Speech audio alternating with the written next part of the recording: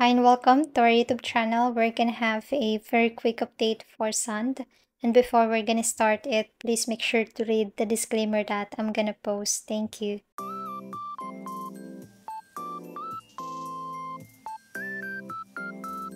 Hi and welcome back. So this is our previous chart for Sand. We have our update on this price right here. As per our previous charting, which you can check on our playlist, I'm just gonna wait for Sand to either confirm the support that it have right here by breaking out at this resistance that will be around a 0.618 at 0.5067.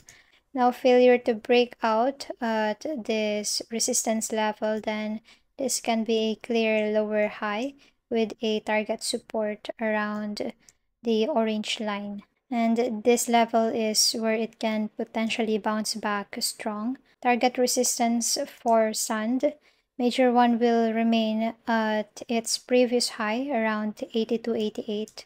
Furthermore, breakout right here, then 1.2 up to $2 will be my target. Anyway, yesterday we have a very good CPI. The market is green for a while.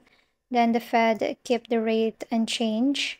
Just that at the conference, it's quite disappointing since they are still very data dependent and in need of a greater confidence that inflation is going to their 2% goal. After yesterday's FOMC, we're only gonna have 4 meetings to go for this year.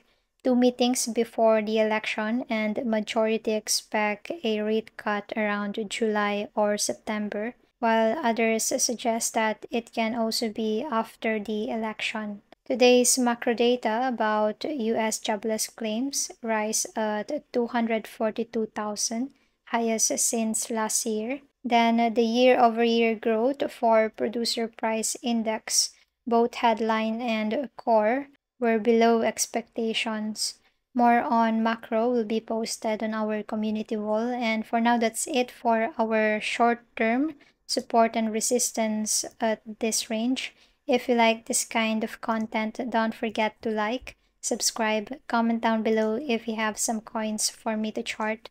Click the notification bell so you will be updated on new videos that I'm gonna upload. Thanks for watching and have a nice day.